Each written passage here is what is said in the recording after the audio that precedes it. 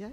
The reading is from Revelation chapter 3, verses 1 to 6, and it's titled The Message to Sardis. And I'm reading from the NRSV for those who are interested. And to the angel of the church in Sardis write, these are the words of him who has the 7 spirits of God and the 7 stars. I know your works. You have a name of being alive, but you are dead. Wake up and strengthen what remains and is on the point of death, for I have not found your works perfect in the sight of my God. Remember then what you received and heard, obey it and repent. If you do not wake up, I will come like a thief, and you will not know at what hour I will come to you. Yet you have still a few persons in Sardis who have not soiled their clothes. They will walk with me dressed in white, for they are worthy. If you conquer, you will be clothed like them in white robes, and I will not blot your name out of the book of life. I will confess your name before my Father and before his angels. Let anyone who has ears listen to what the Spirit is saying to the churches. Thank you. Thank you, Lou. It's another powerful reading from Revelation, and because I've been on holidays, and before that I had my week of COVID. We can talk about what that was like later. It was pretty light. I mean, I've had all the vaccinations. I'm really grateful for all of that care in the background, and for me it was like a bad cold. Chris describes me as more vague. I dispute that, mainly because I don't remember anything much about it. But I was just, I had a cough. It was a bit funny because a bit like, for a moment I felt like I was living in a zoo, because the room, I described myself as being like squirreled away like a raccoon, and not even sure what a raccoon would be squirreled away like, but it paints an image. So I was in the far back room, and Chris would bring meals and put them in the antechamber before my room, and then sort of walk away. And she had a really high cleaning regime in the background of all of that. It was exhausting for her. For me, it was just coughing and doing other stuff, writing things I thought were brilliant, and until I looked back over them, I thought, oh, really? I wrote that. I couldn't believe how bad it was. And then I had this experience of being like living in a zoo, because I'd have people coming to visit, and where I was sort of the front of the house. They'd come to the window and sort of peering. And I had that, it was kind of like, when you go to the zoo and you think, I think there's a tiger in there somewhere. You think, oh no, it's a bit cold, maybe it's gone into its other enclosure. So it was just really funny having people looking through the window and sort of being me, the COVID version of me. So, but during that time, it was really lovely to look at the online materials. So thank you to Merv and Tim and others, and to Amanda as well for all the work that's done in the background to make that possible. So I loved looking at the service and seeing Gemma, who'd stepped up at the last minute to fill in for me. It was great to see. And then I've been on holiday, so watching the services with Breck, and then last week with Julie Trinick, and Jack was leading communion, and it's just been a lovely experience to connect with people when I couldn't be here. So I hope that's true for others as well. And I noticed things that maybe you might have noticed too. So I'll ask you, what have you noticed the last couple of weeks? When you think about the readings from Revelation, they've all been focusing on the letters to the 7 churches in the early parts of Revelation, and just thinking about Gemma and Breck and Julie and people who've led communion, and I think that Eden was leading last week as well, and brought the reading. What are the things you've noticed over the last few weeks? Anything at all that just rolls back from the back of your mind, think, I noticed this? We've got quite a few talented but humble servants. Absolutely true. It is if we had the chance, there's a lot of people here with really diverse gifts and some really interesting ways of seeing how Scripture works. But you're right, a lot of people who kind of sit on their hands a bit, and when you see them, it's like, oh my goodness, this is extraordinary. That was my feeling. This is actually extraordinary. The heartfelt readings, the communions, the different ways that messages were brought. Anything else stand out for you? Jill? dedication and the love. Absolutely. It's not a put-on show. That's the other thing I've noticed. I'm not sure where the churches are, but certainly it was really genuine, and people were allowed to actually be themselves. There's a lot of variety in those people. Anything else that might have stood out for you? Mark? The willingness to step up when asked. It's a lovely gift. I've been in much larger churches where you can see the tumbleweeds blow past, because isn't there somebody who's paid to do that job? All right, so yeah, the willingness to step. Anything else you might have noticed? Tim?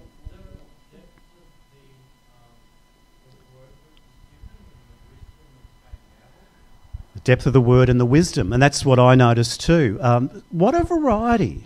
And I don't want to go on long and hard about this. I've got some things I'd like to say about the reading today, but part of the reading from Revelation is around the different identities of those 7 churches. And so what I noticed was the different identities of those who bring the word and the readings and the reflections here, and the integrity within them. So I mentioned Gemma. She stepped up at the last minute. That was a great address.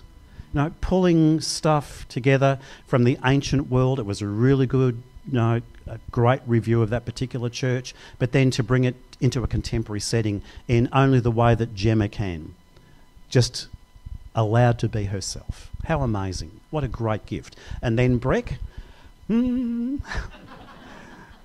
the most dramatic person I can think of. When you put him up front, it's just natural to him to move his arms. I always feel a bit self-conscious, and maybe I should just keep them safely in my pockets somewhere. But Breck is who he is, and then to see where Breck was going, and to go back to the Old Testament, Balaam's donkey, and I think how refreshing to just get Balaam in the room and Balaam's donkey, and you think, thank you, Breck. It's a good reminder that sometimes the most wise personality in the household might be the dog by the back door, who's got more of a clue of what's actually going on than the 25 brains sitting in the lounge room, analysing what happened in the election event.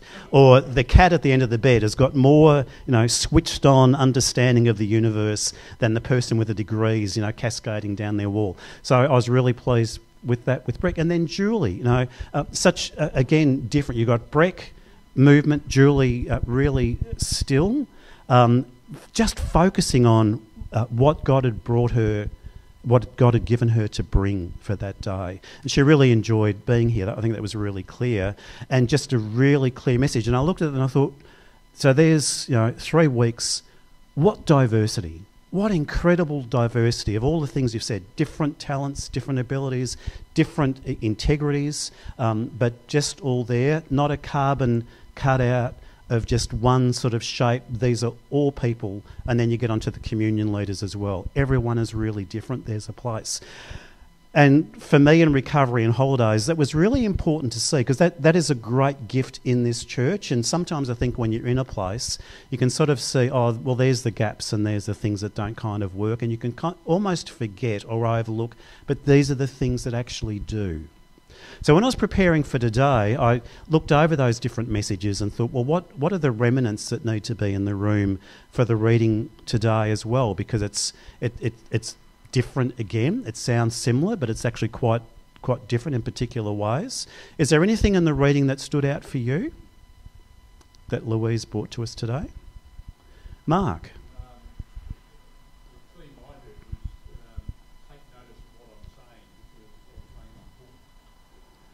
Absolutely. That's what I'm saying. It is important. And when you look at the other churches we've looked at in the ancient world, each of them has its own unique identity, because the towns they're in, the cities they're in, they're all unique in their own way too, because of who leads them, because of their trade, because of their history, because of their relationship with Rome, because some of them had to be rebuilt at different stages. So that's all woven in there. And each of those churches, as little as they are, have a major role in unique areas. And that's true for us as well, isn't it? Mornington is its own flavour of town. And there's a whole bunch of different churches here, and each of them have unique communities that they also tap into, and this has a unique community that God has sort of carved out for us. And it's really important to look at that and say, what a privilege it is to be that church that God has seen from a distant way beyond it ever existed, and thought about you here today, and then what happens beyond today and all the other todays in front of this church. Not just in a Sunday service as we sit here and take communion, but what happens during the week, what happens in the op shop, what happens in the house, what happens between neighbours, what happens when we're shopping, what are the different levels of testimony that we actually bring because of who we are. They're all significant things. That's what I noticed in the reading. Anything else in the reading that stood out for you? Oh, sorry? Few that remain true. So there's something about the nature of the clarity of the truth and holding true to that. And we had a scattering of voices. Tim, I saw your hand, and I think a few others called things out. So Tim, you first, and then Jill.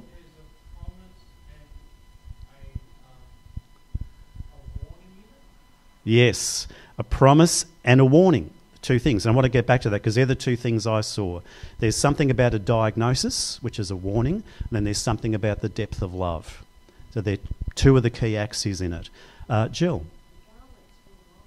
Garments were white. Yeah, and we'll get onto that because it's interesting. Has anybody ever travelled like to India? Yeah? It's interesting how different clothing colours have different meanings for different people in different places. So in some areas, like in our traditions, what does a bride traditionally wear? I know it's a bit different these days, but traditionally used to be white, and it signifies a whole bunch of other things, the white for purity, blah, blah, blah. But in other cultures, no, white is not the one you use because white is the colour for death and mourning. Whereas for us, black is the colour for death and mourning. I'm always a bit partial to black, maybe because I've lived in Melbourne for too long. And I think every time I see an Indian person, they look at black and they think, it's kind of like bad luck, isn't it, really? And that's why they often dress really brightly because the colours signify something else about the zest and the beauty and the wonder and the dynamic nature of a hopeful kind of life. Why would you cloud that up with black? So clothing actually does signify, and the clothing here is that sense of for those who haven't lost their dignity, who haven't lost their sense of self, who are actually wearing clothing befitting someone who is clothed in Christ, covered by the blood of the Lamb, the person who has been set aside for God's good purposes. Not to be holier than thou and therefore looking, with a long robe down the end of the street, there's the holy person, but to be able to be in the street, talking to people in the gutter, being able to be available to others, because that's where the holiness is most clearly seen. So that's where this reading goes. It's got those two things you talked about, Tim. There is a serious warning and a diagnosis, and there is an incredible hope. And that white robe is part of that signifier of the just sheer beauty of what it is to be a person who is clothed in those things that are really meaningful and good. So they're the two things I want to begin to talk about today, is just those two things, the diagnosis and the nature of the clothing. And to get into that, I wanted to just read a verse from Titus. And I've got it here somewhere.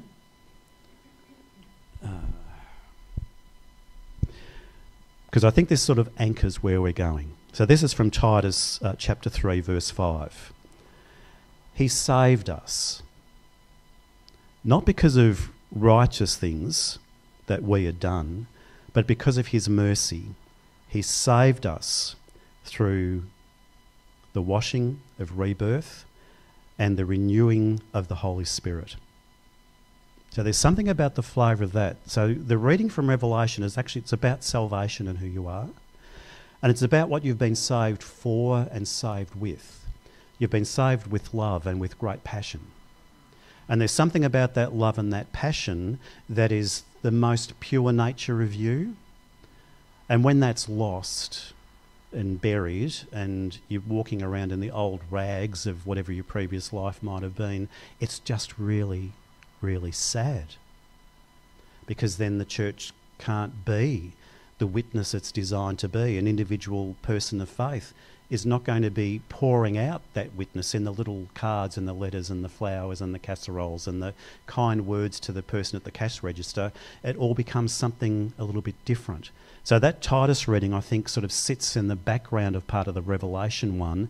It's the reason for these words that actually help us understand why the diagnosis is so clear, but to realise it comes from love and not from harsh judgment. It comes from the reality of what a diagnosis might lead to, but the love that drives the reason for the diagnosis. It probably doesn't make sense, but I'm hoping it might as we get through. So yesterday, thinking about diagnoses, and I know there's a few people probably this week looking for a diagnosis of one thing or another. Chris has been on another incredible journey of health, which she does not need. No, it all started, we're down at Phillip Island. She had a bit of an ear thing, a bit of vertigo, so we cut our holiday short. We're going to do other things. We just went home. Then she's sitting in the backyard and feels something in her eye and thinks maybe an insect got in, and then that's getting sore, goes to a doctor. Here, take these drops, wash your eye out, and by a few days later it's still pretty bad, getting itchier. Goes to another doctor. Could be, orbital cellulitis. Here, take these antibiotics.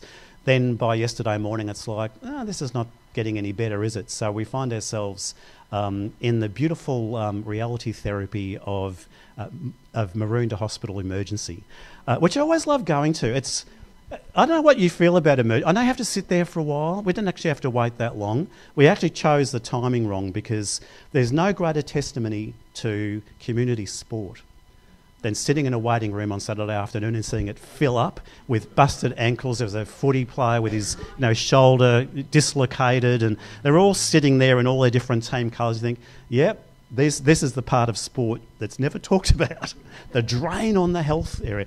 And then it gets kind of funny because you sit with people you've never met before, and there was a lady had a hand up at the triage desk and complaining about a whole bunch of things, and she was really kind of loud. She wasn't unpleasant, but you could hear everything, and she's saying, I could show you photos. And I turned quietly and said to Chris, and they're probably in like 4 different kinds of resolution, because she was giving so much detail of everything. And the lady beside me heard that, and she starts weighing into this conversation. I had to spend the next 5 minutes closing her down, because I think, I don't want to be sitting here, because emergency is also a quiet zone. No matter what pain people are agonising through, they just sit there and they wait, like cows lined up for milking. They just sit there and then they disappear one after. So Chris is there. She's got this rash on her face, and it is shingles, and it hadn't been picked up. So she's got a wagon load of pain. She's got to really watch now for her eye. So in preparing for today, I was thinking about how important a good diagnosis is, and some of you will know that from physical kind of ailments as well. You weren't sure what it was. The right diagnosis says, you're going to live, take these, it's going to be okay. Give it a few more days. Or the diagnosis that says, actually, from this point on, your life will change, and these are the new friends you'll have who'll be your oncology support or whoever else it's going to be. So diagnosis is really, really crucial.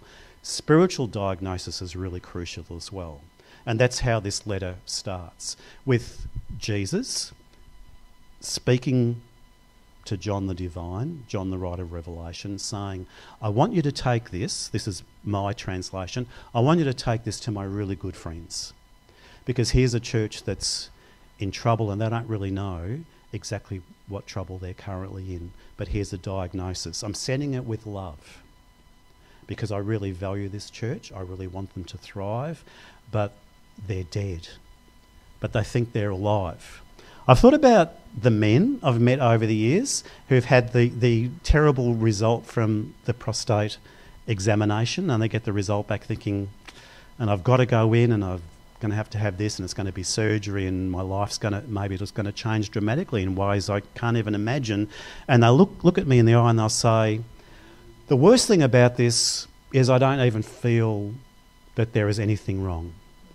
I just feel like I've always felt, and yet I know as soon as I get into that specialist office, I'm going to hear things I don't want to hear. I'm going to have to be part of processes I don't really want, and I have to adapt myself now to a life that I wasn't quite anticipating. It's not always a horror story, it's not always terrible, but it's a transitional point, but it's a diagnosis you need, because if it's left unchecked, the trajectory is long, difficult, and does not end well. So intervention is really important. So this is what Jesus does through the letter in Revelation 3, verses 1 to 6. He looks at a church that he loves and says, you've got to get it to the messenger, to the leader, so that they know they think they're doing really well, but they're dead.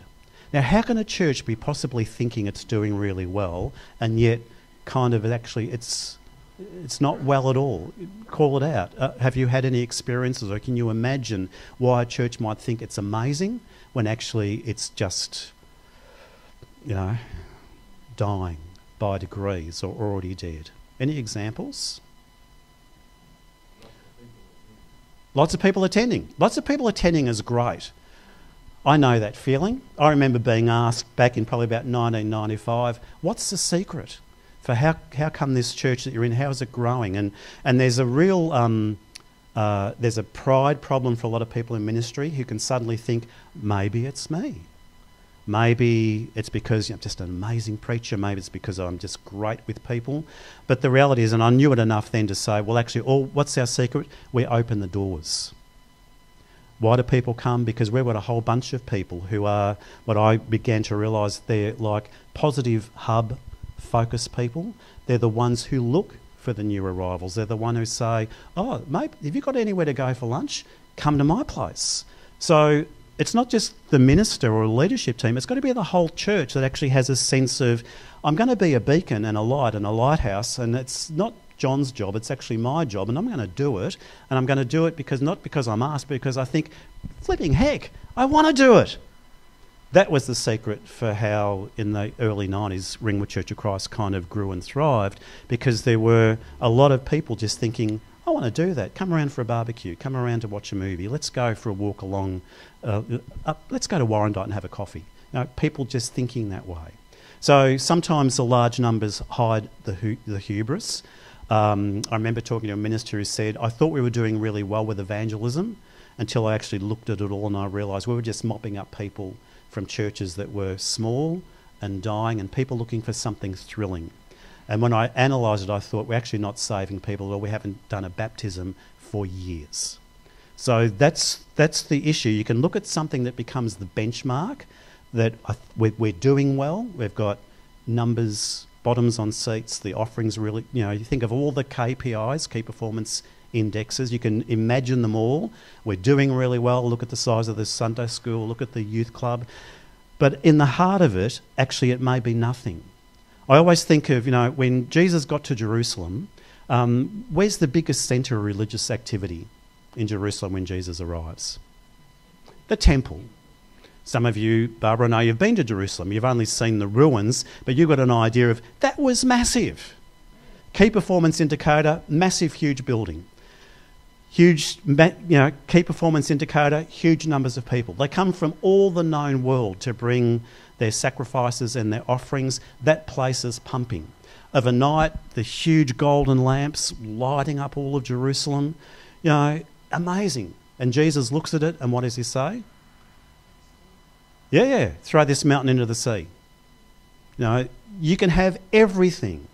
Big, shiny, bright, the music, the band, the everything, and yet in the heart of it, it's just ashes. It's not. So in the start of this letter, Jesus says, actually, I am the one, the 7 lampstands, the 7 spirits. What's he talking about? I'm talking about my friendship with the Holy Spirit is so great, I'm sending the Holy Spirit to you. Because while you can look at all the key performance indicators and say, we can hold our heads up, we're doing amazingly. Look at the amount of conversions or offering or whatever else we're doing. Jesus says, but, in the key things, you are dead. You don't have an alive spirit at all. What's happened to you? Have you got to this point where you were thriving and alive and thrilled, and now you're just looking at the bright and shiny things and saying, look at us, how wonderful we are. Let's go to the conference and bring all of our shiny, bright stories of wonder to that. And Jesus is saying, yeah, but you're missing the main thing. I remember Chris saying to me a long time ago after she'd gone to a conference in the US, one of the ministers there had said, you've got to be careful because what you win people with, you've won them to. So if you've won people with a huge musical event, then you've actually won them to a huge musical event. What happens when the musician leaves and that particular singer disappears off the edge of the universe somewhere, or there's some other trouble? They just go because they were won to that. They weren't won to the heart of the Lord.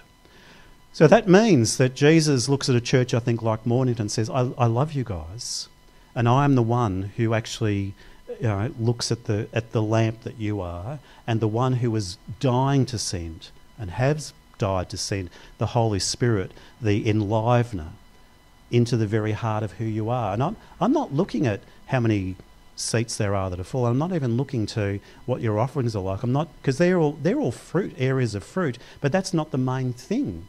Jesus is saying, I'm just wanting to get the diagnosis right. And our diagnosis will be different to what the churches are in the Asia Minor area. It's a different period of time. This is a different town than Sardis or somewhere else. But Jesus, I think, looks the same way. I can see what your works are. I can see what you're holding up as the fruit, and I want to celebrate it, but there is more. Now, what does that more look like? Thought about it strangely about what happens when we pray. This gets back to diagnosis. I'm going to ask for a quick show of hands, one to keep you awake, and I realise I think I'm going on longer than I'd thought. That's what a holiday and maybe COVID does. But have you ever had that kind of circumstance? You're just out shopping somewhere and suddenly your phone pings and it's like, oh my goodness, Judy's got COVID number 3. My goodness. So you think, maybe I'll just send Jude a quick note praying for you. Anybody done that sort of thing? Get a note on your phone praying for you? Or maybe, let's wind back the technology. You're shopping down at Woolies and you bump into I was going to choose one now. You bump into Barb and Jill. They've been out having a coffee together, and Barb says to you, oh, did you hear about da-da-da? And you think, oh, I hadn't heard about that. So you make a mental note and you say to Barb and Jill, oh, I hadn't realised that's happened. I'll make sure I pray. That's the sort of thing you do. You pray. What happens next? You follow up. Now, I had to do some hard reality therapy on myself, and I thought, what does that follow-up look like? Because when you first hear the news, it's not always the most convenient time. It's pinged and you're in the middle of, buying your ham and chicken from the deli, and you don't want to lose your place in the line because you've been holding that ticket for like 20 minutes. You think, oh my goodness, all these tourists, will I ever leave? So it's not always the convenient time when the call comes, but you've still said, I want to pray. So what do? Well, then you benchmark, oh, well, I'm going to have a coffee after this. So when I'm sitting down having the coffee and reach for the Herald Sun, that trash of a magazine that it might be, I'm going to spend the time rewinding that conversation with Jill and Barb, and I'm just going to make sure I do pray. So I'm sitting there and I'm praying. What happens then? You might get good news. So you're watching, what happens next? Maybe there's other layers I need to pray for. One of the things I've realised is that my mind often splinters and goes off in other directions. And so I'm sitting there having my coffee, thinking I really need to pray and I want to be disciplined about this, so I'm going to make some time. And then suddenly, and I'm just going to pick on Don and Tops maybe, so I'm thinking about praying for Tops, who's fine at the moment. Praying for Tops, but then I'm thinking I'm praying for Don. Who's the problem? That's right. And this is where I know you're not a problem, Don. But sometimes when that's happened to me, I've thought, well, I'm praying for the wife who's in hospital, and that's going to be a recovery time for them. But then I've realised, her poor hopeless husband, as wonderful as he was as an aeronautical engineer or whatever else it might have been, cannot cook to save themselves. And so sometimes, no, Don's not like that, but sometimes the journey of prayer begins to open up the other drawers of the pastoral ramifications. Maybe it's a good idea. I might just go back to Woolies and buy that little thing of flowers and drop it in around at Don Topsy's before I go home while it's still fresh in my mind, so that they'll know I actually am thinking of them and I'm aware, and I'll follow up. I'll make a phone call maybe tomorrow. Today might be too soon. So prayer becomes an alive thing in the space. And once it's alive in the space, then God begins to bring other things into your mind. Maybe I could do a casserole. If Pat was sitting here today, some of you will remember Pat in the foyer, she'd go home and she'd think, Slices and a few small casserole quiches. That's what they're going to really need to just make sure they're nourished. So people go to their love language, the thing that's meaningful, to be able to bring to someone else. And now you've got a live prayer. Now that's the difference between being a church that's being diagnosed as dead or failing, because it can find the words, we'll pray for you. But that's as far as it goes. A Holy Spirit-filled church says, I'm going to pray for you, and sit down and have coffee over it.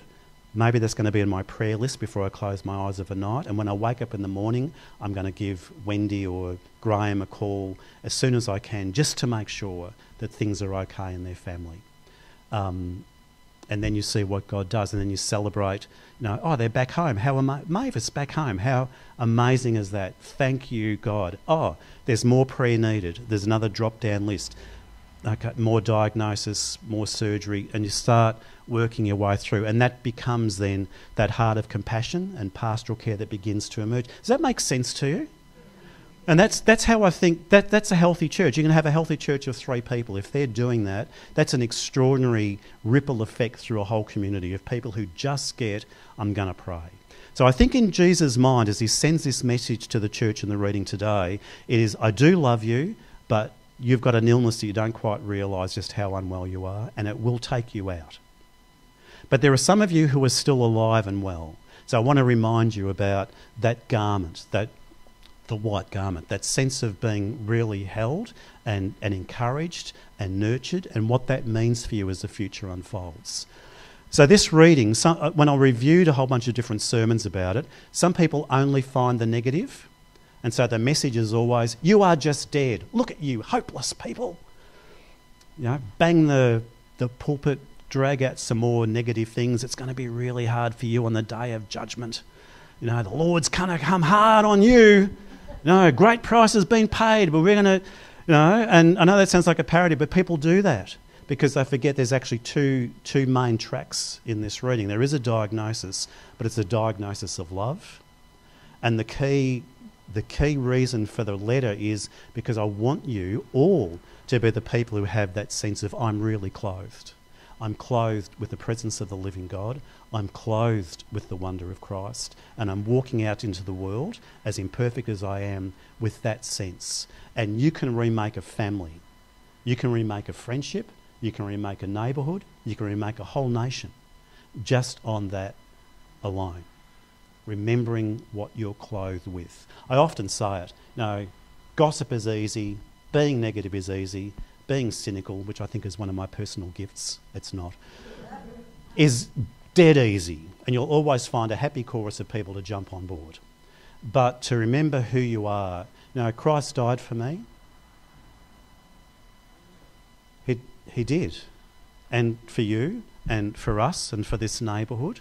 And what a terrible thing it would be to look at the face of Jesus and say, it doesn't mean that much to me now. It's more important that I gossip or that I go to find the low road rather than finding the road of grace and mercy. So I want to encourage you. The letter today is for the contemporary church still.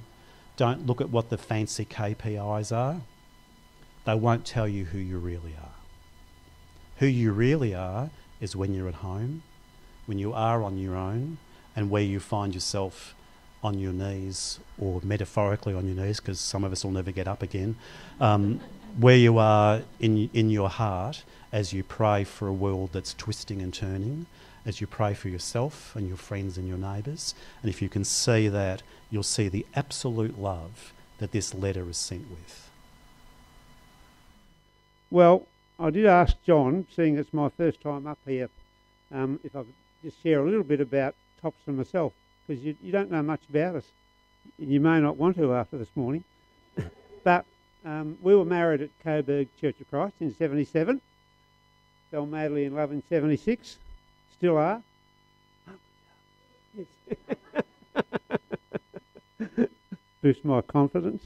And we worshipped there for about the next 5 years. But then we moved house, so we moved over to Doncaster in 83. Doncaster Church of Christ, that is. And then in 84, disaster struck because Tops got cancer, and it was life-threatening cancer. In fact, the oncologist said to me that she only had 5 years to live at the most, and here it is 38 years later. And God must have done something right, and I gave a little bit of a hand. No, quite amazing, really. So when I was 85, I was invited to be an elder at Doncaster, which absolutely floored me, I must say.